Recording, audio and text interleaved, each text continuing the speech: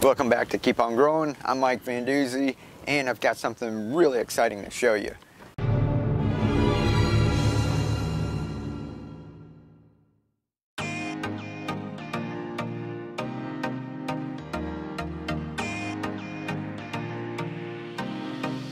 If you've been following my channel for a while, you know that I love growing in downspouts.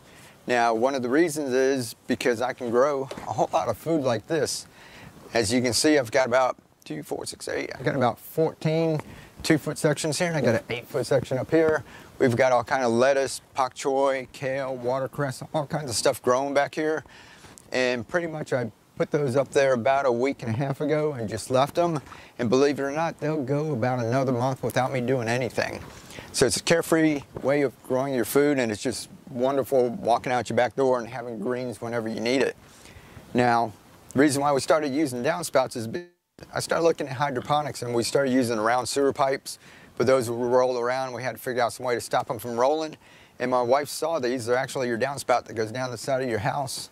And she said, that looks like it fits on your rail. We had a deck, and we had 2x6s as a handrail.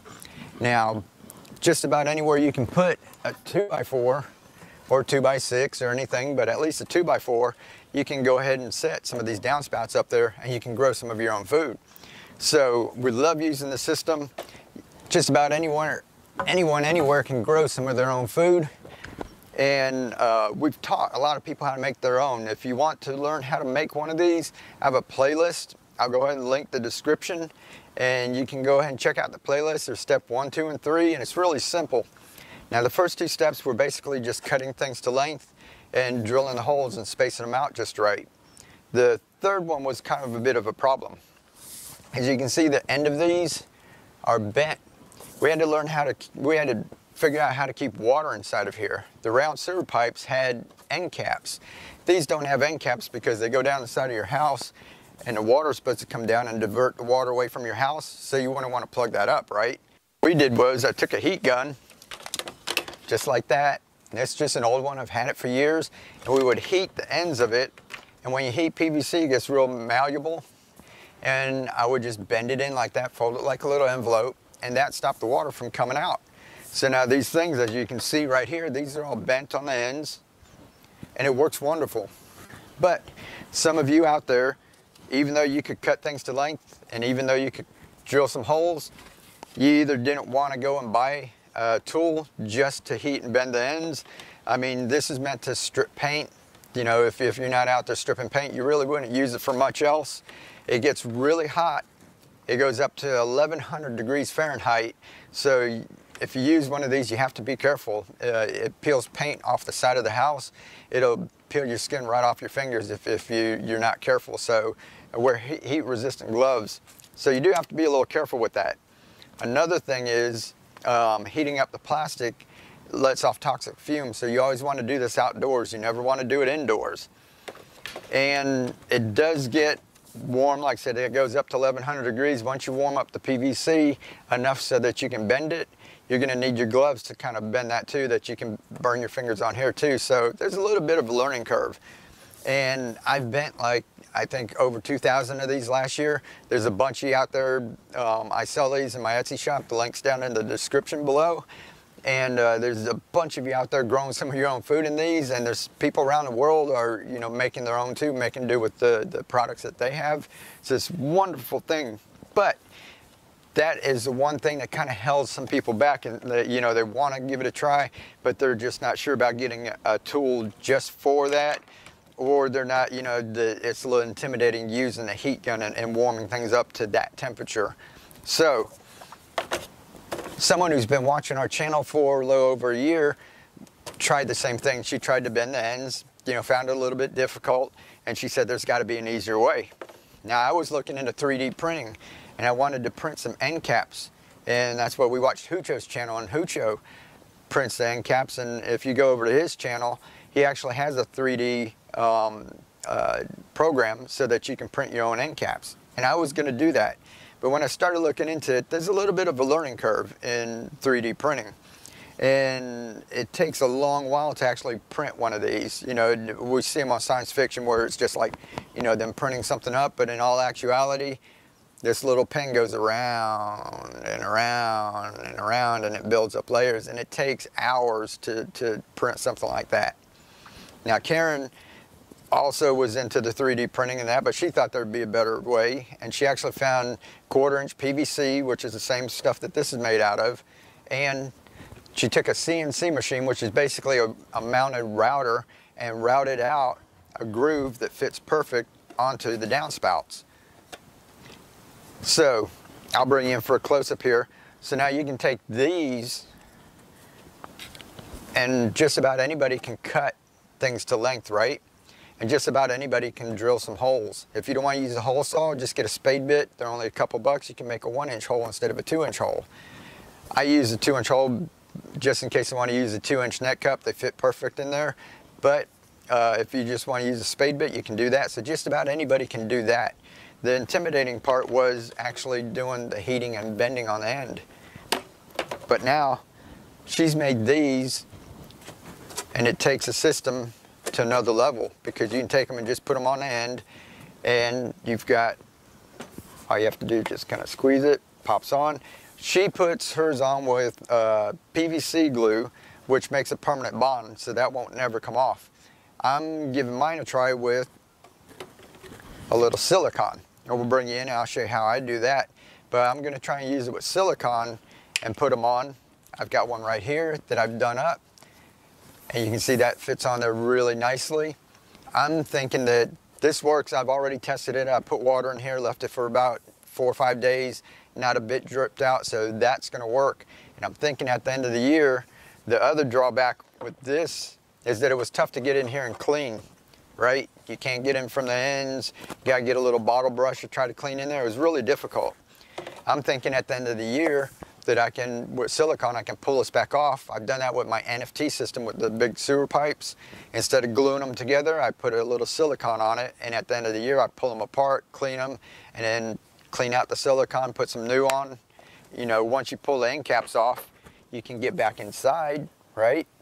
And you can clean inside of there. So that's perfect. So I'm thinking that is the game changer. That's going to change everything for our downspouts. This means it's easier for everyone, you know, that's been wanting to do this, but they've been held back because they're just a little intimidated about that. Just about anyone can cut something to length or have somebody cut something to length. You can ask a carpenter to cut this to length for you and drill some holes. It's a little difficult to ask a carpenter to explain to him what I was talking about, you know, heating that up and bending it just right. But if you can't do that yourself, you can always get someone to cut that for you. And you can order these.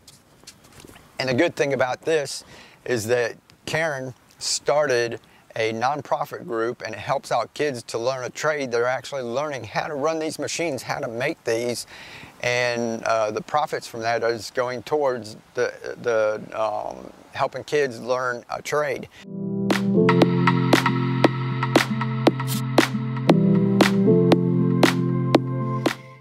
So cool. These are, this is at the Cedar Valley Makerspace where I do most of my construction, and this is actually my son.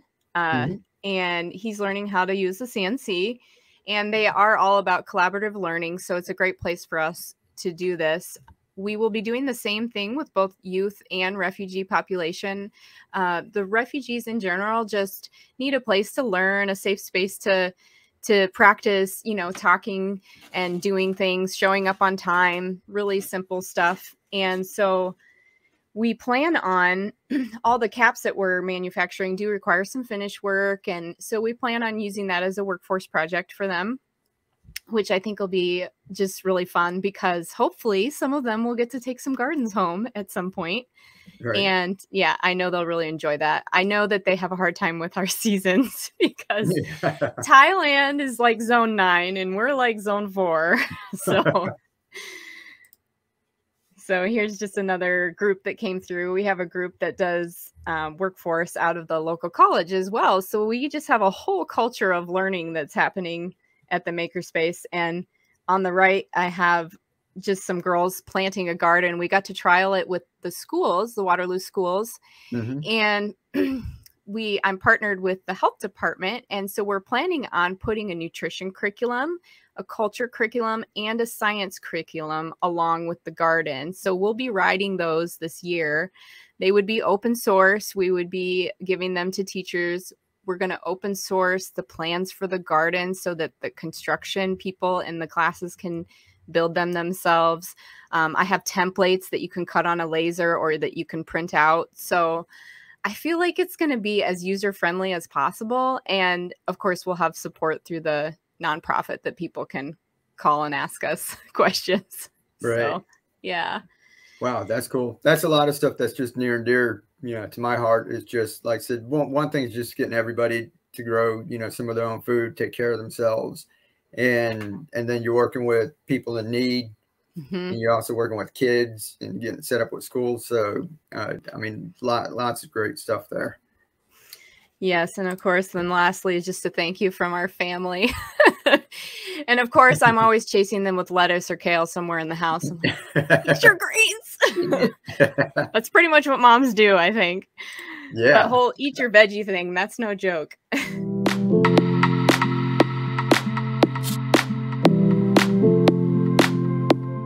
going to leave a link to it down in the description. You can go check it out if you want to help out. You can purchase some of these end caps. You're going to help yourself because you're going to be learning how to grow some of your own food. And you're also going to be helping some other kids out and to learn a trade. So awesome. It's a win-win situation. Those are down there in the description. And if you don't have time, some people, we're just too busy, right? You don't have time to go shopping for this and cut it and do that. And some people just don't like getting their hands dirty. If you want, I've got these for sale. We sold about 2,000, over 2,000, close to 2,500 of these last year. These are for sale. There's a 2-pack, $10 off right now off the 2-pack. If you go check it out, links down in the description. And you can buy some of these. You can buy a couple and just go ahead and test them out. I know winter time's coming up and a lot of you aren't thinking about growing right now, but you don't want to wait till spring to figure everything out, right? Go ahead and get these now. You can try a couple of these in your house under some lights and learn the basics of growing some microgreens, turning them into baby greens, and growing a bunch of, like our lettuce that we have outdoors right now. Kale, spinach, pak choi, all kinds of leafy greens, and learn how to do that over the winter. Do it inside and just have fun with it. Don't get stressed out. And then when spring comes, you can take these outdoors and you can grow a lot of food. So get a couple to practice with, or get a bunch and have your virtual salad bar outside. We're going to show you how easy this is. So step 1 and step 2 is cutting these to length and drilling some holes in it. There's a playlist. Step 1 and step 2 will show you how to do just that. Step 3 was actually how to bend the ends, and we're not going to do that. So go ahead and watch step 1 and step 2 to get to this point, and then we'll come in for a close-up, and I'm going to show you exactly how to put these on. All right, so let me show you how to do this. First of all, here's your 2 end caps. These are for the 3x4. You can see the little groove in it, right?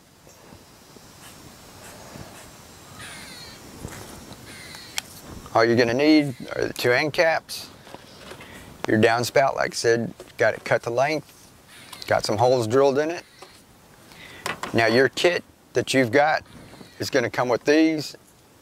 And the reason why I didn't glue it on for you is that I want you to see how to do that yourself so that you'll be able to pull it back off at the end of the season and get in there and clean it out. Clean this out, put some more silicone and put it back on. So this first step that you're learning is going to be something that you'll be doing every season. You'll be taking that off and cleaning it out. Now this is just the way that I do it. Everybody has their own little way. Let's see if I can get the silicone flowing here. So all you have to do is get you some silicone. You don't need this much. You can get a small tube. It doesn't take very much. For these, it depends on how many you're doing. If you ordered 10 or 20 of these, you're going to want to get, a caulk gun. But if you just ordered 1 or 2 sets, you can probably get the little small tube of silicone in the store, and that'll work just fine.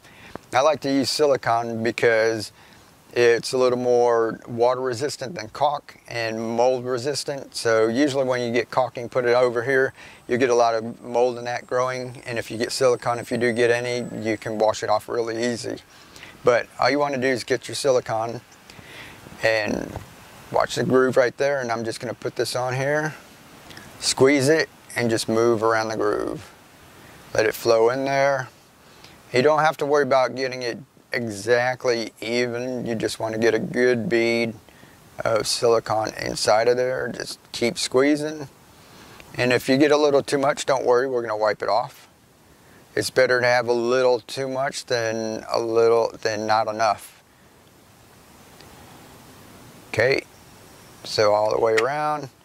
Stop your glue gun, your silicone. And I want you to see that right there. See how it's all filled up, completely filled up that groove, right? Now, let me set this down for you.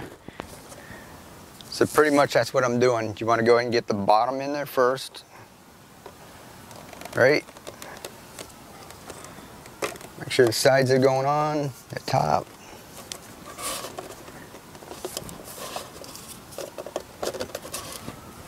Just make sure it gets seated all the way around. And then see the excess silicone, you want to just get your finger and smear it down in that groove. Come all the way around and smear it down in that groove. Just like that. And then if it misses a little spot, just take what you got left. So what you want to do is just go all the way around there and make sure that groove, at least both sides and the bottom. The top, it's not that important because you're not going to have water filled all the way up to there. So if you just want to do both sides and the bottom, that's fine. But I like to use clear silicone because you can see, you know, you can kind of tell where it's at, but it's see-through, so you don't have to worry about making a big mess. So let's do the other side. We'll get one more side here so y'all can see how to do it. Keep your little rag, wipe your fingers off. But it's that easy, folks. That's why I wanted to go ahead and let you guys do this yourself so that you can practice doing it. When it comes time to clean these, you'll know how to do it. All right. Once again, just fill it up. Now before I put this one on, I want to take this so that it doesn't move on me. Because you know, sometimes when you get something set in place, then you start monkeying around with the other edge. All I'm going to do is put a piece of tape on here. I'm just going to stick it in that hole there, come around, and tape it like that. That way it's not going to go anywhere when we start doing this one. Alright, same thing. Silicone, put it on the bottom edge. Make sure you get that bottom edge in there. Sides are going on. Squeeze a little if you need. And you'll feel it sit all the way down in there. Now go around, clean up your edge, like we did before.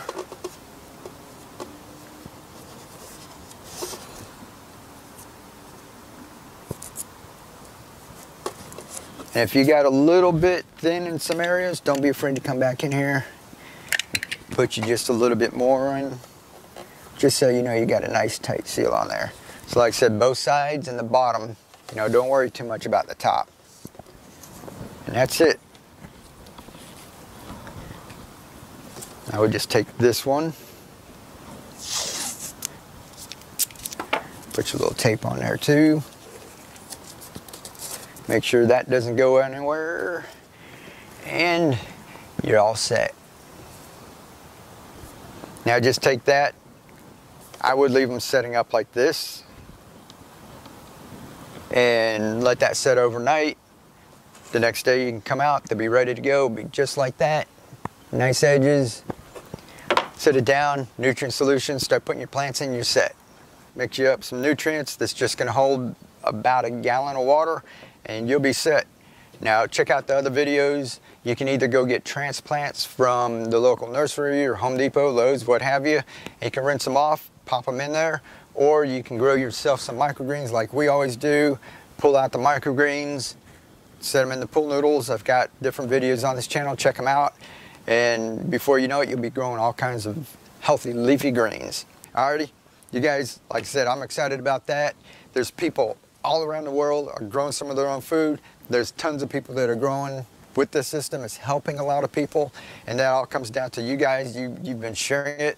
If you can't afford to help out the nonprofit or support this channel, the best thing you can do is just share it with other people, and that way we spread. It's just like the little ripple when you drop something in the water and it spreads out. You guys sharing it is taking this and spreading it out. I get messages from people all around the world, and I love you for that, so thank you. Like I was saying, you guys are it's going all around the world, and it's all because of you guys, so I love you for that. You guys keep doing what you're doing, and as always, live to inspire, keep on growing, and be the change. We'll catch you next time.